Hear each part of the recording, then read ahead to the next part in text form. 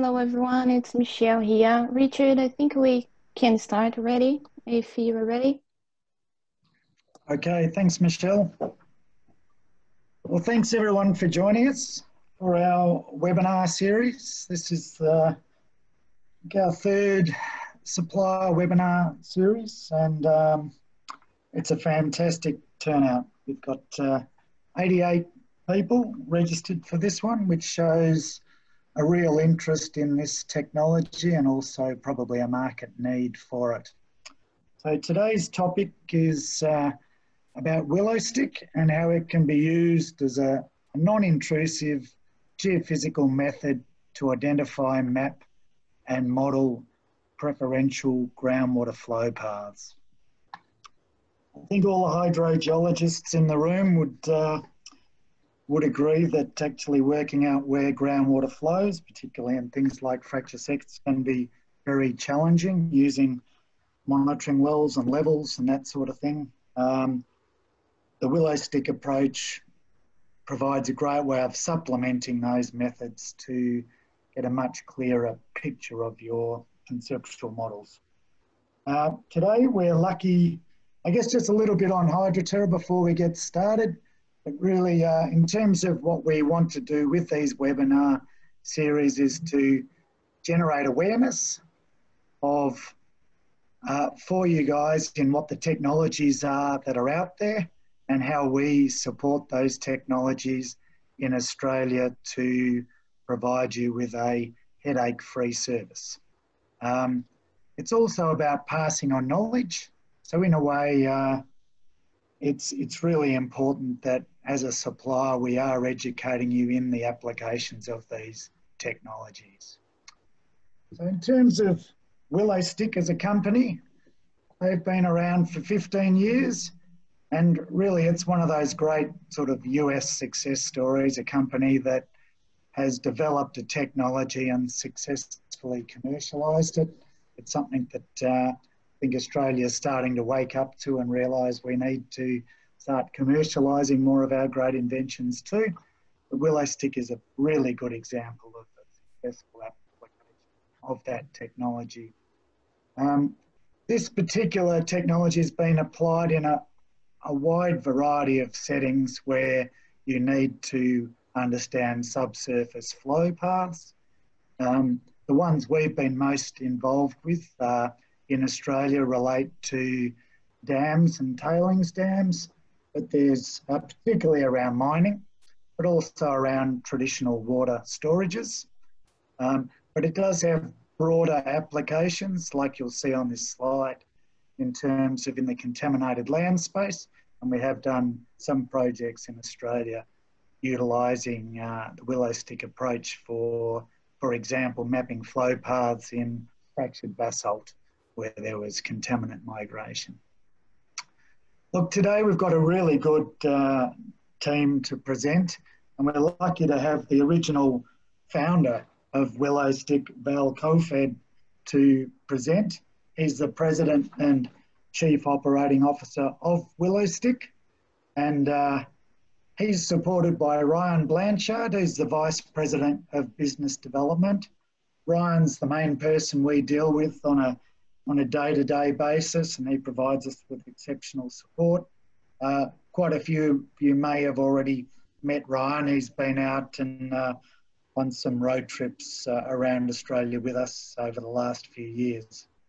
Our role is distributor of the technology, and what does that mean? It means we provide logistical support to the technology, and that's headed up by Adam Rogan, who's a hydrogeologist with Hydroterra.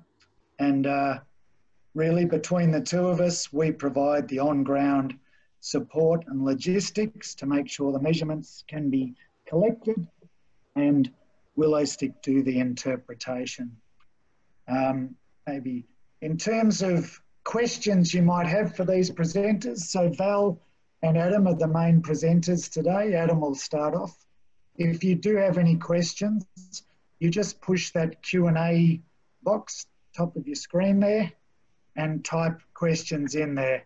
At the end of the presentation, Adam will field those questions out to Val, Ryan, or myself and Adam to answer them as best we can. Next slide, thanks, Michelle. Okay, so I'm going to hand over to Adam now, who's going to give you an introduction to the technology, and then Val's going to run through a series of case studies. So thank you very much for joining us today. Thanks, Richard. It's great to be here with the Willowstick team. First, I'd like to give you guys just a quick overview and outline of the presentation.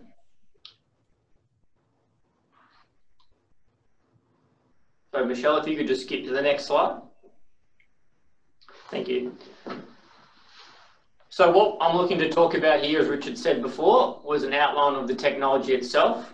So what is a typical survey layout, as well as a look at the actual instrument that we use to take field measurements to conduct the survey itself. And then Val, and assisted by Ryan, will go and talk about a number of case studies that really show and highlight the power of this technology. And finally, we'll follow up with a Q&A session as well.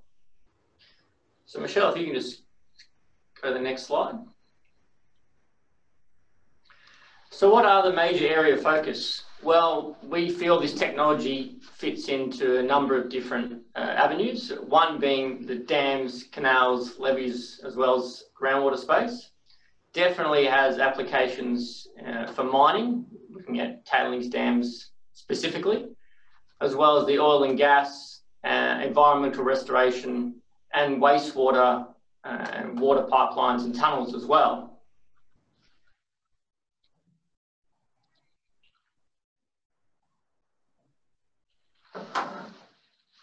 So there's a number of key principles that the Willowstick technology is based upon that are used to carry out the survey and identify these preferential flow paths. So I'd just like to outline those so you guys get an understanding of what the technology is based upon. The first one is the idea that earthen materials are poor electrical conductors. Water substantially increases the conductivity of earthen materials. Both water and electricity will follow the path of least resistance when there is a potential difference.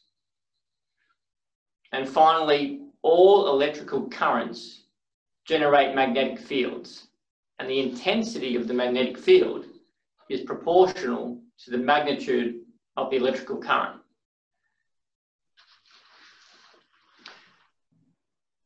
Next, I'll run through a typical survey layout. So using the principles that I just mentioned, this is a typical survey layout. You've got an earthen dam, the dam wall, sorry, and you've got an upstream and a downstream areas. What we've got, as you can see, is an electrode in the upstream location as well as the downstream location. Connecting both of those is a circuit wire, which is powered through a power supply in red. You'll see there is also the Willowstick instrument and the field person on the surface of that dam wall. And once a survey begins, you'll see there is an electric current concentrating in the seepage path between the upstream and the downstream sections through that dam wall. So because of this electric current being generated, as we just discussed, there is also a resultant magnetic field. That magnetic field is in the green, represented by the green circles. What the Willowstick instrument is looking to do is to measure the intensity of those magnetic fields on the surface. So Michelle, if you just skip to the next one. Thank you. So what we've got here is the Willowstick instrument. So this is what we utilize in the field to take that, as I said, to measure that magnetic field. So it consists of a GPS and antenna, a portable computer, which records all the field measurements. And then you've got the actual Willowstick instrument and coils itself. And this is really the patented technology for Willowstick. It's these highly sensitive magnetic coils that sit within the instrument itself. So Willowstick have found or discovered a great way to miniaturize these magnetic coils. Coils of a similar sensitivity would weigh a couple of 100 pounds and normally fit in the back of a ute, for example. But the Willowstick coil is the size of a D battery and weighs only a few ounces. So these coils are what gives the Willowstick technology its edge and allows it to conduct and measure the magnetic fields. In this diagram, you'll see that you've got once again, the electrical current in yellow, and you've got the magnetic field in green. And that is, as I said, what the instrument's actually measuring, that magnetic field.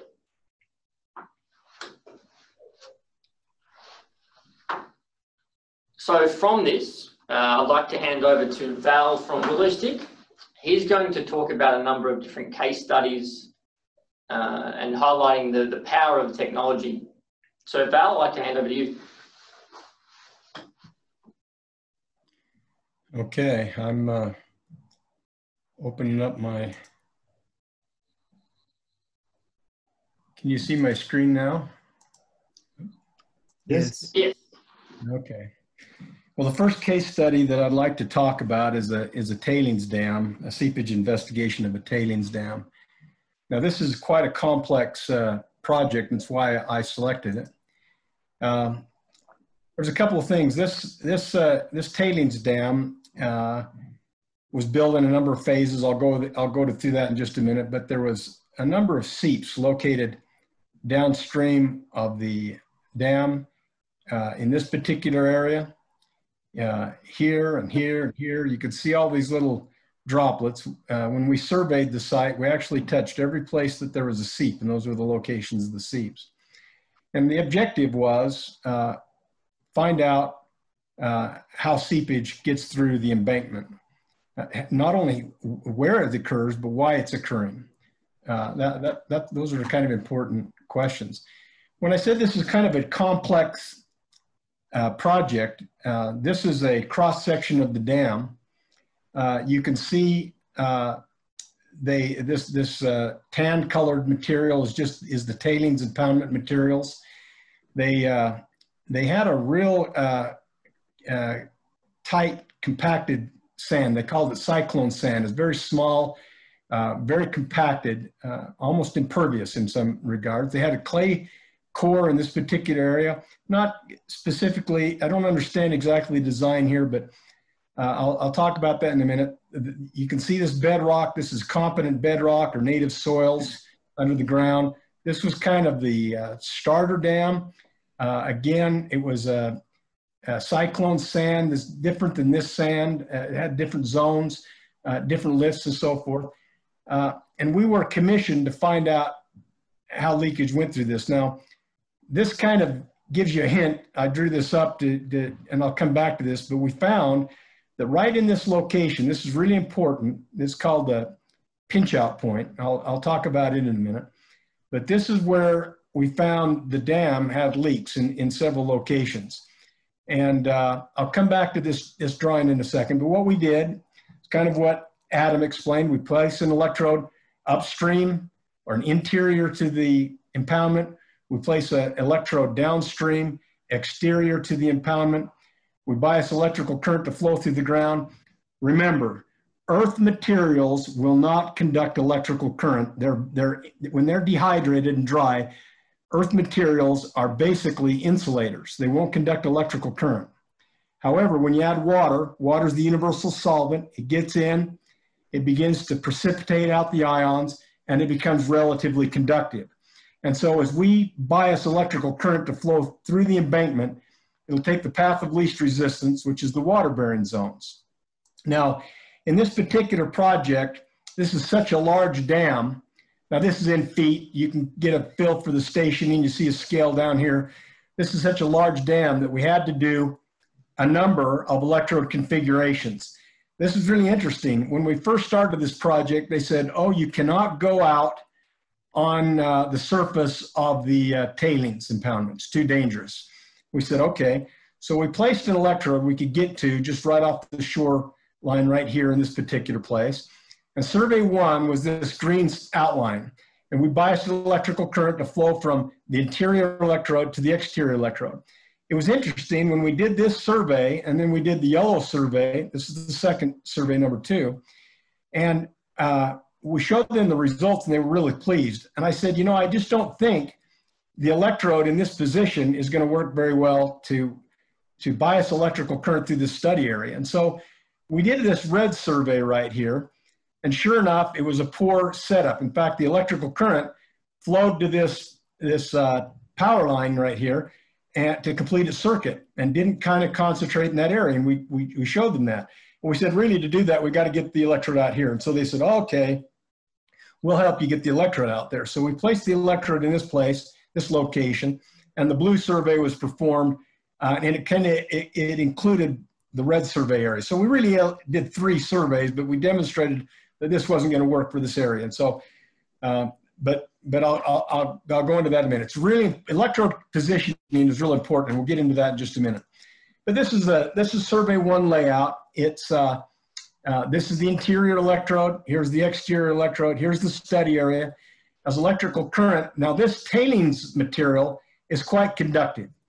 It's there's a lot of metals in this water. It's very conductive. And you can see these little white lines represent kind of a uniform distribution of electric current. Think of it, that water is about as homogeneous, or this tailings water is as homogeneous as you can be. It spreads out inside of that embankment, and then it has to find a way through the embankment to its return electrode. Now notice, we placed the return electrode downstream, the furthest downstream of these seeps right here. It's important to recognize that all of the electrical current concentrates into and out of the electrodes. So they can't be positioned in the study area, nor can the circuit wire go through the study area. The circuit wire is routed out and around the study area. All the electrical current concentrates in this circuit wire, as well as in and out of the electrodes. And we're not interested in we know where those electrodes are positioned. We know where that circuit wire is positioned. What we're interested in is how does electric current, once it gets away from the 2 electrodes, as it propagates through the dam, what does it do, and how does it concentrate? And when we take measurements on the surface of the ground, all these little red plus signs that you see here is where we take measurements. Now we carry this instrument. It's you saw a picture of it. It weighs about 20 pounds. We carry it from point to point. It takes about 10 seconds to take a reading, and we go to the next measurement. But we cover this thousands of readings, measurements of the magnetic field and its intensity. Then what we do is we take that data, and I skipped a couple of steps in here. I'm going to show another project where I skipped a step, and maybe I shouldn't have, but let me explain something to you. We predict what the distribution of electrical current would look like through the subsurface area, and it's called the predicted magnetic field. I don't have a figure of that. And then what we do, we predict it, and we assume a homogeneous subsurface. Now, we know the subsurface is not homogeneous, and we don't expect it to be. But you'll see it becomes very apparent in just a minute why we predict, we assume the subsurface to be homogeneous. Now, we take into account the topography of the site. We take into account the position of the electrodes, the circuit wire. We take into account of the conductive nature of the water and the conductive nature of the native ground. And we can predict what that distribution of electrical current would be. And then we actually measure the magnetic field. And again, I don't have a picture of the magnetic field, but this ratio response map, the way this ratio response map is generated is we take the measured magnetic field and we divide it by the predicted magnetic field, and what we get is a ratio. In other words, if the measured field is exactly the same as the predicted, we color it white. The ratio is 1 to 1. However, if the electric current density is greater than 1, we shade it green, meaning there's more electric current concentrating in this location than what we'd expect. And where we shade it purple, there's less electrical current. Now, this is really interesting. This is why I wanted to point this out. This is a very complex site. I saw this anomalous feature right here in the ratio response data. Now, the ratio response is not meant to be interpreted, but it does show and indicate the distribution of electrical current. And what I found is when I started studying this, and really after I inverted it and I saw the depth, what we found is, you'll note here, this is the crest of the dam. Keep in mind that these dashed lines are future raises of the embankment. This area where my cursor is right now, that's the level that we were at the time of the survey, and that was the center of the dam. And this pinch out point, you'll notice that the pinch out point is in front, or I should say downstream of the crest, right in this particular area. And this is what we're seeing. We're seeing a concentration of the electric current right along that pinch out point. Now, we didn't know that at the time. When we get into modeling, we'll show how we discovered that. But when I say we invert it, what the inversion program does is it predicts or estimates what the distribution of electrical current is in the subsurface to give us that ratio response that we've calculated on the surface. And I can show you an example of the ratio response map. Let me pull that up. Right. Let me get the right one here. Okay. This is the viewer. Now notice something. I can take slices, elevation slices. I can start right at the crest. There's the crest of the dam, and I can slide down through it. Elevation slices. I can take cross-sectional slices. I can take longitudinal slices, and I can take this information and I can input it into a 3D model. Now, we make a 3D model of the site. The clients give us plan views. Here's a plan view of the dam. They give us cross-sectional views. They give us LiDAR. They give us the topography. They give us a lot of information, and we build a model. And this is what this particular model looks like. Let me turn a couple of, let me go to the first scene here. It's a little quicker. This is the model. Now, what's interesting, I need to say something. We built this model in phases. This red shaded color, this is the first dam, or I'm going to kind of call it the starter dam.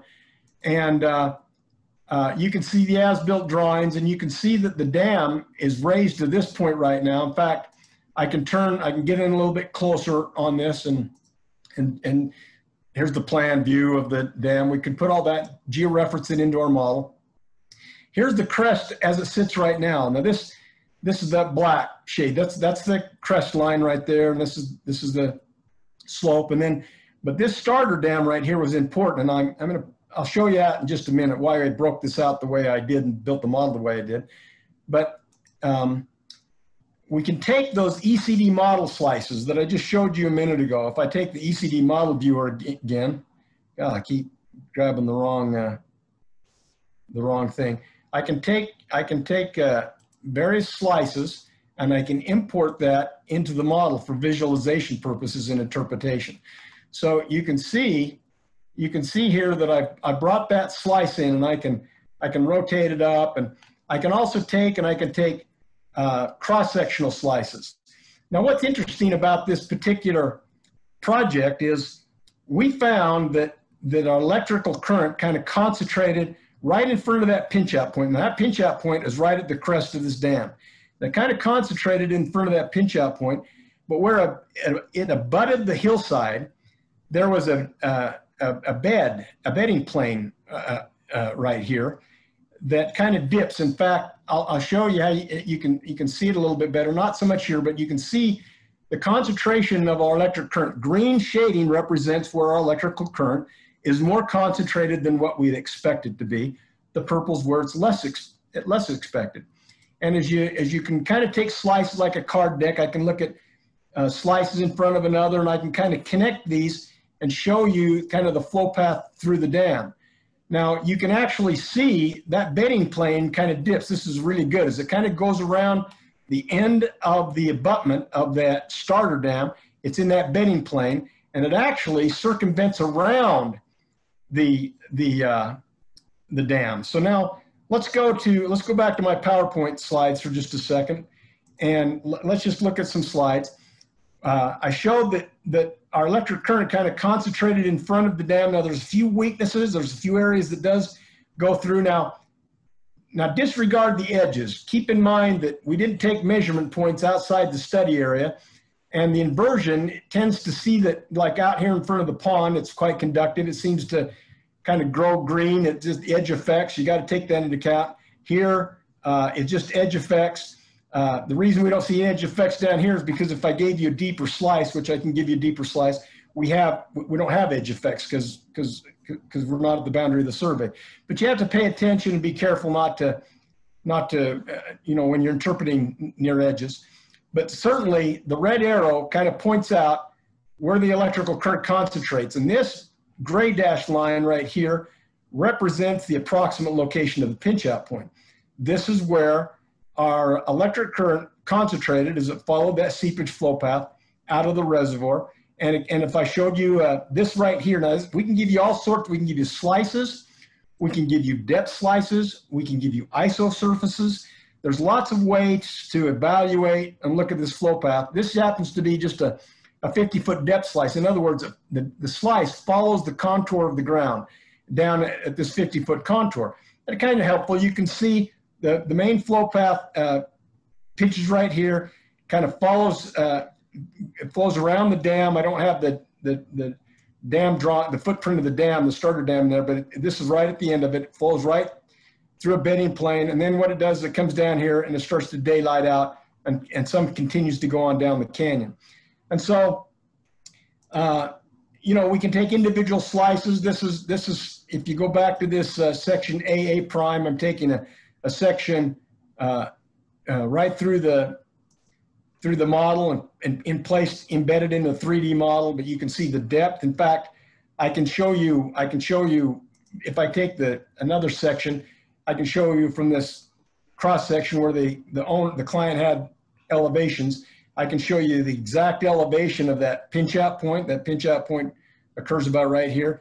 You can see the concentration of that flow path right in here where it's the darkest green, and then it's going around the abutment, so it goes where the circle is, it's going into the page, and where this arrow comes out, it's coming back out of the page. It kind of goes around there, and that's the downstream embankment. But you can start to identify and characterize the seepage flow paths. Now, I described to you how we found a seepage path that went around kind of the starter dam, and it's contributing to this seepage right here. We did find some other seepage flow paths. Now, this is another depth slice. It's a little bit deeper. This is a little bit deeper section of the dam. But notice right here that we have kind of a weakness across what I call the crest of that starter dam. You can see purple shading here. Now we got edge effects, and edge effects, be careful, but you got purple shading here, purple shading here. There's kind of a weak area where it's flowing through that pinch out point, or it flows towards that pinch out point. And then right here is the pinch out. This is the pinch out point. And water comes down, and when it hits this point, it kind of bifurcates around this hill. Some of it comes down into here, and some of it comes down into here. And I can take sections again, this CC prime, this is kind of interesting. This CC prime, we're looking upstream through the dam. This is the elevation of the pinch out point right there. And you see that electrical current concentrate there and concentrate right to there. Now, notice this, you see evidence of this vertical chimney. Remember, when I showed you this flow path, on the back side of this clay core right here, they put a vertical chimney and then kind of a chimney, a blanket, a drain blanket down here. And our electrical current comes through there and drops right down that chimney blanket. Now, watch this. Oops, I got to get to the right. I've showed you those slides already. This is that concentration, and then it's flowing down in the chimney blanket. Now, I'm going to give you a section here that's CC prime. Now, this was CC prime. Now, what I'm going to do in this next view is I'm going to pay attention to where C prime is located. I'm going to go around the back side of it. Now, this is the back side. There's C prime right there. Instead of looking upstream, I'm kind of looking downstream now through it. And the reason I I chose this cross-sectional slide. It was the closest cross-section to our seep location. And you'll note that the right here is the pinch out point. And I drew a line right over to here. That's the pinch out point. And then the vertical drain, the vertical chimney sits right in here. And that's the vertical chimney. And then it starts to flow down in the drain blanket and it gets a little bit weaker. But in the next slide, I think it shows it really good. Now this is another section and another little bit of location, but you certainly see that vertical chimney right here. Now again, remember, this is you're not looking at the crest of the finished dam, you're looking at the crest of the starter dam. And what's happening is that seepage kind of flows through that pinch out point that's right here, it goes down the vertical chimney drain, and then drains out down here towards the toe of the dam. And in the bottom line, to summarize this investigation, what we did is we were able to identify the primary seepage flow paths. These yellows are the secondary. These are inferred. These thicker dashed yellow lines are kind of inferred, but it's important. We were able to give them coordinates. This 0.1, 2, 3, 4, 5, 6. These are coordinates that the client wanted to have to prove these locations in 0.6 and 7, 8, 9. I didn't provide the coordinates for you because I told the client that I wouldn't expose the site. Now, there's another case study here. I'm going to move along kind of quickly because I've got more information to cover here. This is a mine pit investigation. We had a client, a large mining company. They had a pit, and on the east wall here, they had seepage coming through the hillside, and they had a hard time characterizing it. They put several wells upstream. You can see 1, 2, 3, 4. I've seen projects where they've had over 100 wells and not been able to identify the seepage flow paths. And then they have a number of wells down a little bit lower, and they're trying to characterize this flow path, having a difficult time. And they called and said, "Can you characterize?" We said, "Certainly." So we place an electrode here upstream in a well in contact with the groundwater regime.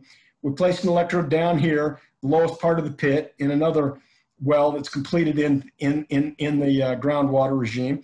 And we bias electrical current. Now notice these little yellow lines represent the uniform distribution of electrical current, kind of in a homogeneous assumed condition. We have our circuit wire that goes out and around the study area. We don't want it to be the dominant signal. We want the current that's flowing through the ground when we take measurements on the surface of the ground to be the dominant signal. Now note, we could only take measurements on the benches, too steep and dangerous any place else. So we just took measurements on the benches. And here's just a typical cross section. We got our upgrading electrode. We have our downgrading electrode. You kind of see that we're placing that electrode so it's in the seep location. The seep manifestation is kind of in the barrel of the gun, so to speak. We bias our electrical current through it. Now, this is where I skipped before, and I should have shown you this before. This is the predicted magnetic field. Now, think of it as kind of like throwing a rock into a pond. The current and the magnetic field radiate out uniformly from the upgrading electrode. Then it kind of uniforms out, and then it goes back down to the lower electrode, but it's kind of got a uniform flow. That's the predicted field. Then we have our measured field. This is the actual measured field. Now, it looks similar to the predicted field, and it should. This is a hard rock. It's relatively homogeneous. It has some heterogeneity to it, and we're going to bring that out. And the way we bring that heterogeneity out is we take this observed magnetic field, or the measured magnetic field, we divide it by the predicted magnetic field, and we get a ratio response map. The ratio meaning where it's green shaded, the electric current is more concentrated than we'd expected, and the purple where it's less. Now, again, just looking at the ratio response map, I can see a flow path that's coming from the north down and not from the east. Now, when we inverted the data, we run it through our inversion, and then we build a model of the site. Now, these are contours and LiDAR and wells, depths, and locations and all that. We put all the information that they have on their site into our models. And then we insert our ECD model slices. Now, what you're looking at here is a series of east-west oriented vertical ECD model slices. And you can really start to see the flow path as it comes down to the purple shading is where our electrical current isn't getting. And you can see this purple shading up here. Our electrode, I think, is in, I can't remember one of these two wells here, but as it comes out of there, it hurries and concentrates in that groundwater flow path and shows us the flow path as it infiltrates the pit. And it's up here to the north and not to where they thought it was. Now, this is another, this is a series of elevation slices. You can see how well that flow path shows up right here. If I turn this elevation slice on and turn to others, you'd see the flow path a little bit better. Also, I can make an isosurface of that flow path. An isosurface is just an equally electrical potential zone, I guess, in the ground, and it just highlights that flow path in kind of a three-dimensional aspect. I can also take a section. I can take like a cross section. This CC is cutting through the seepage flow path, and you can see here that I think that this is a potential fracture zone in that hard rock. This is a great, mine companies should use this technology to help identify these weaknesses and these flow paths. I'll show you another technology that's really good at this too in just a second. But the bottom line is we help this client understand how water infiltrates their pit. Now this next, I've got to hurry along here to get through. This is very interesting. This is a well siting study. This is in Idaho Springs, Idaho. This is in the United States. Idaho's in the western part of the United States. They had a spring. It's called Formation Spring, and it produces about 3,000 gallons per minute. Flows up out of the ground. And the community of Soda Springs, they are around about 2,500, and then the surrounding community has probably another 1,500, 2,000 people. So a population of about 4,000 or 5,000 people.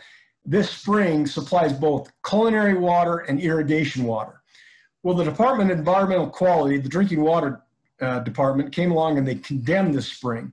And the reason they condemned it is because when they took water samples of it, they found animal and plant coliform in the water, and they deemed it, not safe to drink.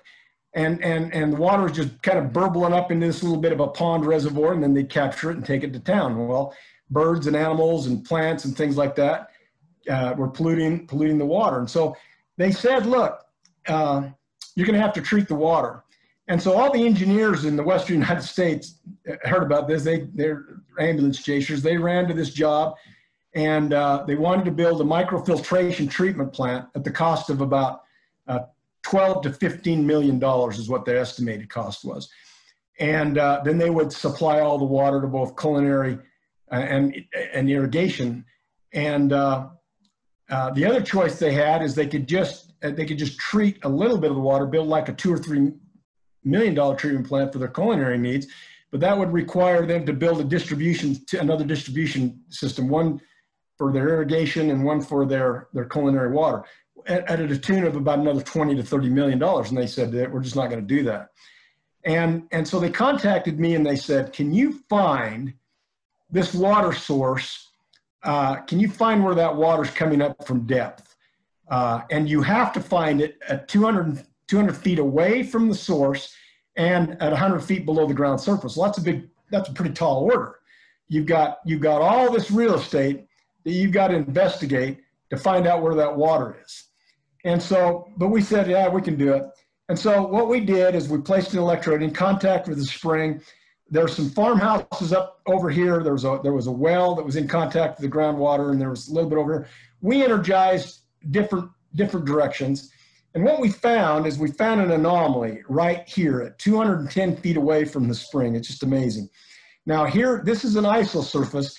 And what this is, where my cursor is right here, this is the range front fault. And we believe that the range front fault acts as a barrier. And in other words, it's not acting as a conduit, it's acting as a barrier and forcing, as the water migrates down, it hits this barrier and forces the water to the surface and it flows up here. So we placed a well right in this particular area.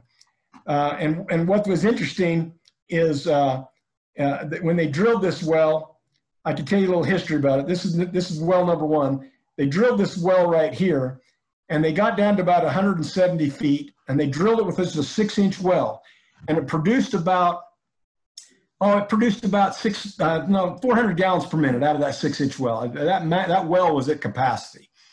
And they said, we hit the mother lode. And so we said, well, great, congratulations. And so they reamed this well out to an 18-inch diameter well, and they test pumped it, and they broke suction at about 600 gallons per minute, a far cry from the 3,000 gallons per minute that they were hoping for. And so they said, what do we do? And they said, should we drill deeper? And I said, well, I can't guarantee going deeper is going to do anything. And ignore this map right here. Just ignore this map. This is a different map. And so what they did is they decided to experiment around. They went and drilled another well here, and they got a couple 100 gallons per minute artesian. They went down here. I don't know what they were doing when they thought to drill there, way out of bounds. And then they drilled another well here, got a couple 100 gallons per minute. And so they decided to go deeper, and they took this well down to 450 feet about, and they hit another supply of water that increased this well to about 2,600 gallons per minute artesian flow. And so they were pretty satisfied with that, but they didn't get as much as was flowing out of here. And so we came back and we said, you know, we're interested. We've developed a couple of more techniques that we want to demonstrate to you and to our clients, you guys especially. And so one is called the gamma survey. Gamma is known, it's not proprietary to us, but the Earth emits gamma rays. And one of the things that block the gamma rays are water. And so we did a gamma survey, and you can see we got this kind of this shadow footprint. This dark blue is where our gamma drops significantly. Now that doesn't mean that that's where the water's coming up from depth or anything. It could be coming up and spreading out. We didn't quite know what to kind of think of that, but it was kind of interesting that gamma survey showed us that. But then we did a technique that's called RAPS. It's called Rapid Acoustic Profiling, and it's a technique that's unique to us. We weren't the inventors of it, but we got a close relationship to the inventor, and what it does is it listens to the movement of the Earth. The Earth, people don't realize that the Earth is like a big water balloon. It's continually stretching and moving with the planetary motions around the Earth and so forth. And it creates resonance. As the rock rubs against each other, it creates resonance. And you can determine where you have weak rock or where you have competent rock. And what was interesting is this is an isosurface of that ramp investigation. Now, what's interesting is when we drilled down to here to about the 170 feet, we got a lot of water. And then they got out of it and they developed that, didn't have enough water. So they eventually did go deeper, and down here, they encountered another significant amount of water. But what was interesting is the RAP showed a real weak joint right in here. And we think if we'd have moved that well over, they'd have had a lot more water and probably may not have had to go as deep to intercept that fracture. But nonetheless, this was a very successful project. And the reason I share this with you is because you've got a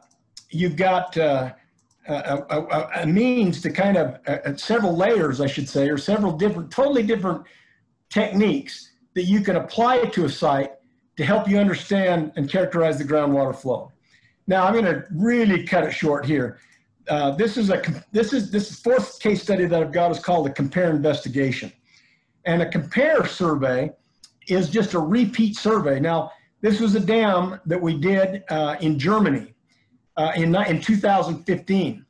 And in this particular investigation in 2015, we found a seepage flow path around the north abutment, right at the north abutment contact. And we recommended that they put a grout curtain to cut it off. And they came in here with a grout curtain, and this is the grout curtain that they installed. But it was really interesting to us. That's not where we told them to put the grout curtain. We told them to put the grout curtain here. This is a copy right out of the recommended report, and I inserted their grout curtain. And I said to them on the phone, they called me and they said, hey, you know, we did this, we did what you told us to do, but we still got seepage. We've cut a lot of it out, but we still got a lot of seepage. And so I said, well, show me what you did. So we took their data, their grout data, and we placed it in the map. And I said, well, look, you didn't go far enough. We expect the seepage to flow around your grout curtain. And they said, can you prove that? And I said, certainly. And the way we could prove that is we did a repeat survey. We put an electrode upstream exactly in the location we did on the original survey. We put an electrode downstream exactly in the position we did in the original survey. We put the circuit wire in the exact same position. We took measurements in the exact same locations within centimeters of where we took it. And this is a difference. This map is called a difference map. And you see up here in this graph, the difference. Remember the law of continuity. If we energize this site exactly the way we did it, if we put in a grout curtain and there's less electrical current going through this area now with shaded blue because there's less electrical current in the difference map. However, where the red is, we have increased electric current flow. And notice this, we said, look, it's plain as day. The electric, you didn't bring this curtain far enough into this tighter formation here. And so what you've got is you've got electrical current that flows around your sheet pile wall. And they have since gone and grouted this and remediated like 95% of the seepage. So now in summary, I've kind of gone 5 minutes over my time, but in summary, I just want to summarize this. You know, traditional Willowstick investigations are used to locate, model, and predict subsurface water flow paths and patterns in 3 dimensions for a variety of applications in geologic settings. I noticed when Adam gave his opening presentation, he said the Willowstick has done over 300 investigations. Well, that's a few years ago. Today, actually, we're near 400 major water investigations throughout the world for some of the most sophisticated clientele and engineers, dam owners in the world. And 80% of those clients have had us back for repeat business. So if it doesn't work, it would have flushed it out by now. Then I just want to point out that a Willowstick compare investigation, that's really interesting. That effectively adds a 4th dimension by considering the temporal effects of an investigation. You know, for example, in many cases, the need to see the trend of changes taking place over time is more significant than the need to understand a precise model of the way things exist today. And we find that's true. We've worked with mining companies. They kind of get a base map and then they go in and do a lot of mining. We come back periodically and we see the trend of changes and how they're impacting the environment. We see that the same thing, we've done dams that have leaks when the water level's high and then low. We survey when it's low, we survey when it's high, and we actually see the trend, the change. Very educational and very powerful tool.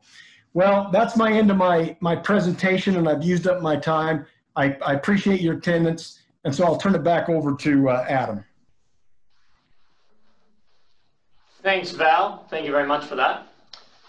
So now I guess I'd like to open it up to questions. We've got a couple of questions already, but I'd just like to remind participants that there's a Q&A box at the toolbar at the bottom of the Zoom screen, and if they could put in their questions regarding this technology, I'm more than happy to answer them now.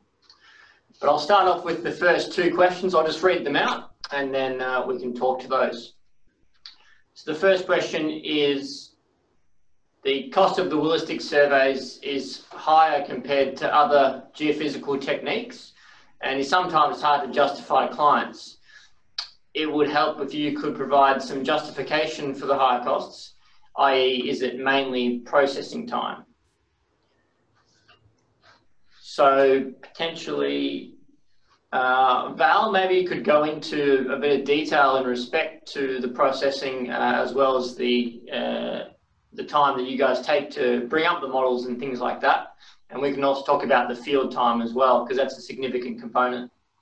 You know, Adam, let me just say, was that the first question? Have you ever had any failed projects? Is that the question? That was the second question. Yeah, that was the first one was just we've had some, I don't know if they failed.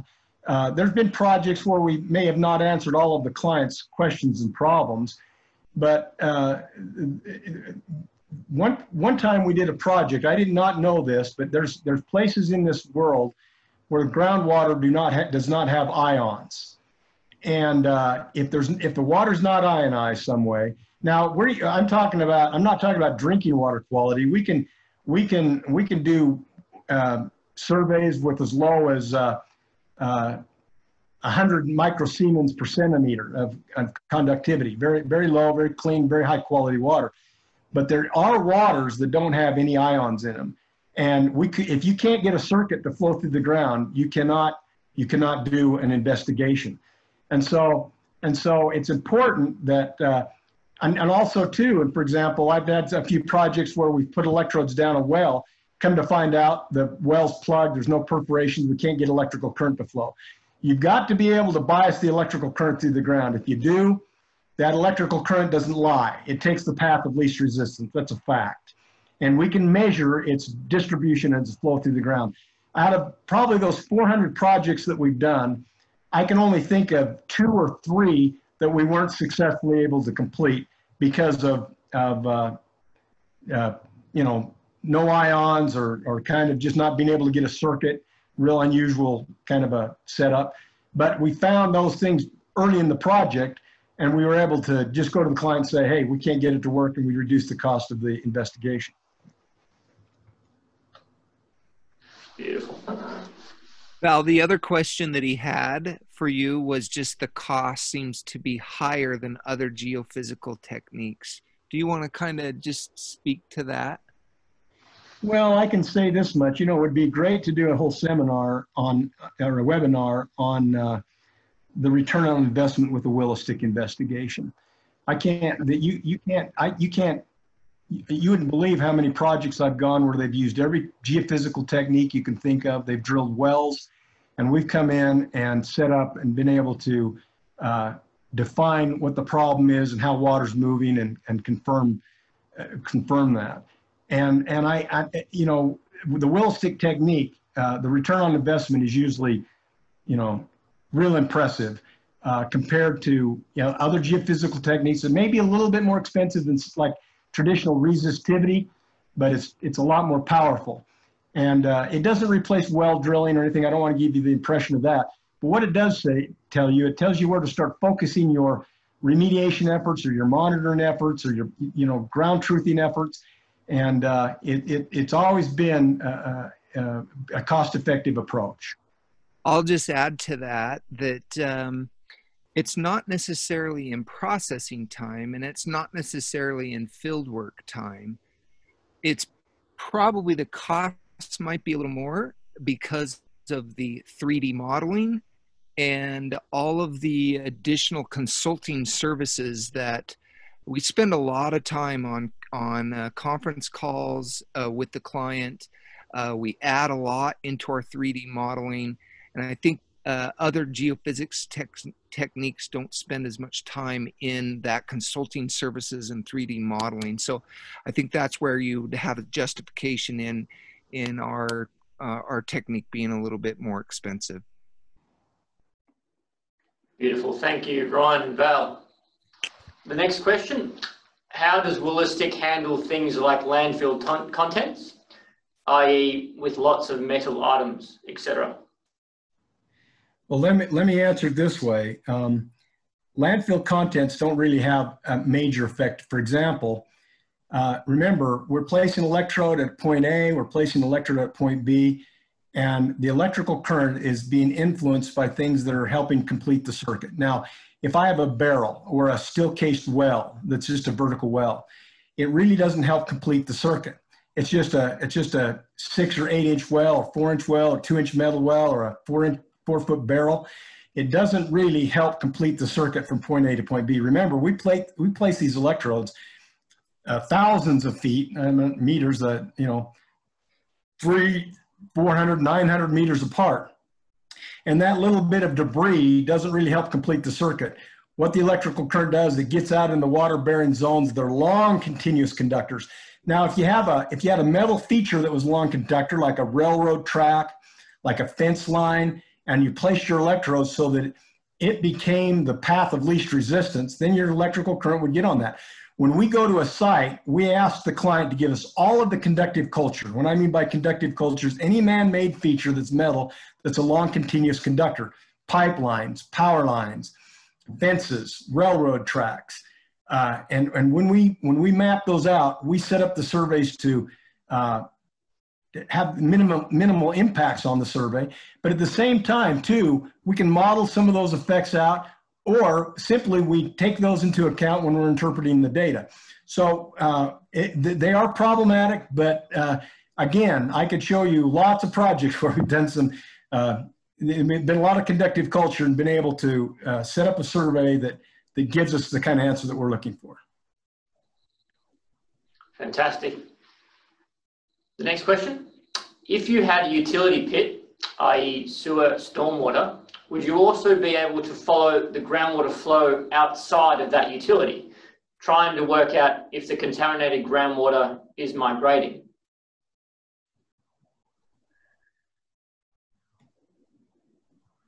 Yeah, if you had a stormwater or sewer, stormwater pit or whatever, you put electrode inside of it, you put an electrode downstream.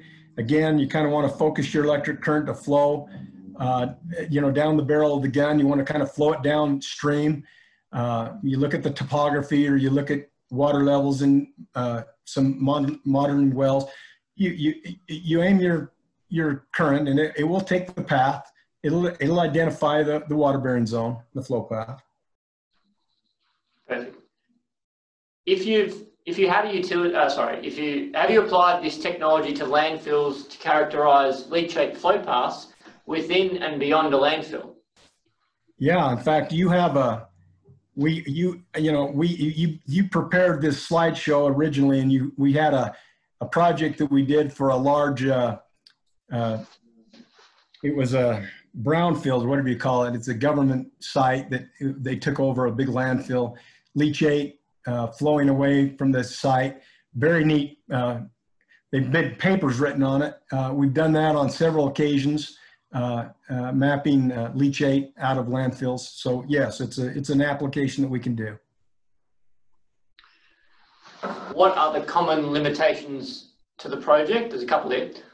What are the basic data needed from the client, and do you supply 3D outputs of models to clients, and how do you package this? So maybe we'll just start off with the first one in regards to the common limitations to the project. I'm going to answer the first question. What are the common limitations to the project? Again, we have to, I don't like to place the electrodes much over 2 or 3 kilometers apart, preferably, like a kilometer, maybe half a kilometer, something like that. I don't like to get them too close. We can put them within, 50 meters or something like that, but you're biasing the electric current strongly through the ground. What we're interested is get those electrodes out kind of way far apart from each other, and then as the current flows out into the ground, it'll just naturally start to concentrate in the paths of least resistance.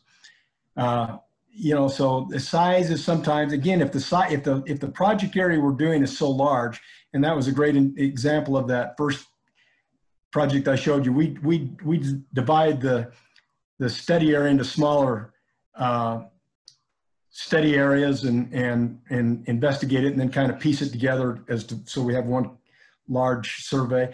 Also, if we have a lot of conductive culture, I mean, if you were in a steel yard or something like that, there may be too much conductive culture on top of the ground where our electrical current wouldn't get in the ground. One thing people say, how deep can you go and things like that? Well, if you can't bias the electrical current at depth, it's very difficult. I mean, if you all you have is electrodes on the surface, your electrical current's going to concentrate at the surface. We've done projects like for Chevron where we're down 1,800 feet, but they have wells to get our electrodes down there. So we've been very successful at those kind of depths. But there are limitations, and those are the ones on the top of my head. Ryan, do you want to answer what are the basic that they need? Yes, absolutely. So we send, and Hydroterra helps us when a client is interested at no cost to you. Oh, good. And Adam's even pulled it up. We give you a pre-proposal checklist, and you can see there's 3 columns there. And we really need the first column. So that information required for a proposal, the location of the site, the map with area of interest delineated, and then a description of the site and groundwater situation. And then we also like to understand what is expected of Willowstick in the investigation. Now there's two other columns that really help us hone in on our understanding and on our proposal and cost estimate. Sometimes we don't get that information until after we've been on site and we've been contracted with the client, and that's fine too. But we really, before we actually go mobilize, we like to get the conductive culture, the utility map, all the metal. We like to understand well logs, any sinkholes, ponds, or anything like that as well. So that kind of gives you a list of the information that we have that we'd like to get. And the final one was the 3D output of the models. So how is this packaged to send to clients? Yeah, regarding the 3D output, we use, oh, and I can't remember, Val, do you remember the name of it? That's Google SketchUp. SketchUp, yes, we use SketchUp, but we can put it in a format for our clients. If they have a 3D model that they use, like Leapfrog, or there's other 3D models, we can provide you with the raw data to put into your 3D model, and we're happy to give that to you, and then give you kind of a training course on what to look at, like Val mentioned about edge effects and that stuff, so that when you put it into your 3D model, you understand what you're looking at. But the other thing that we do when clients don't have a 3D model is we just provide you with a scene. Val was showing you some of the scenes on some of those case studies, and we'll also provide that to our client where they can go in and look at each scene and each different area that they want to really hone in on and understand and characterize. The next question, does the Willowstick method determine groundwater seepage rates, or is it a spatial distribution only? It's a spatial distribution only. We have done some work with, when you do a mod flow type of a modeling, traditional model where you have to predict what the hydraulic conductivity is. We've actually, if the client has wells in and knows the hydraulic conductivity and we've surveyed the area, we can correlate, or maybe the right word is not correlate, maybe it's calibrate their water model to be a little bit better, where we have zones of higher effective porosity, where we have lower effective porosity. And we've had some good results with that, although we're not traditional groundwater model experts in that regard, and we need to work with engineers that are. Are there health and safety issues associated with electricity, and does this present a roadblock to implementing this technology across some sites? Well, there's electric current in that wire, but the electrical current, it's just really interesting. The voltage we use is less than 300 volts. Normally it's around, I'm going to say 100, 150 volts. The amperage is only 2 amps. 2 amps is just enough maybe to light a light bulb. And so, it's like any appliance that you have, you treat it with respect. You don't stick your fingers into plugs and things like that. We also have what's called the circuit fault interrupter on our circuit. If somebody comes in contact and were to break that circuit or change the flow of electrical current, we energize the ground at 380 hertz. And the reason that we use 380 hertz, it's not a harmonic of your 60 or your 50 cycle that's prevalent through the world. And if that current in that circuit wire is interrupted by 3/380ths of a second, it shuts the circuit down. So it's even quicker than your GFIs that you have on your homes and your bathrooms. So we take precaution, but no, we're not dealing with large voltages and amperages, and it's relatively safe. We've been doing it for 15 years and haven't had any accidents. I just add to that also, we also engage with the clients too and go through the full OH&S procedure. We send through all the documentation and make sure that everyone is aware prior to conducting the field work of the health and safety measures that need to be put in place to ensure, as what Val said, that nothing does occur, and that we're on top of it if anything does come up, as it does in fieldwork. Next question. Is the method able to differentiate between saturated clays and saturated sand? Would both be similarly highly conductive, but flow regime very different? You know, yeah, the answer to that is yes, it can differentiate between saturated sands and saturated clays. They have different porosities. And again, the electrical current will concentrate where it has the least path. But a lot of people are hung up on wet clays. You know, we've been taught in textbooks that wet clays are superconductive. Well, they are conductive, but I've got some experimental information that I could share that if you had wet clays, it'd be conductive, but if you had free-flowing water in wet clays, they would be more conductive. And so that's probably another seminar for another day. But the simple answer here is yes, we can differentiate between saturated clays and sands.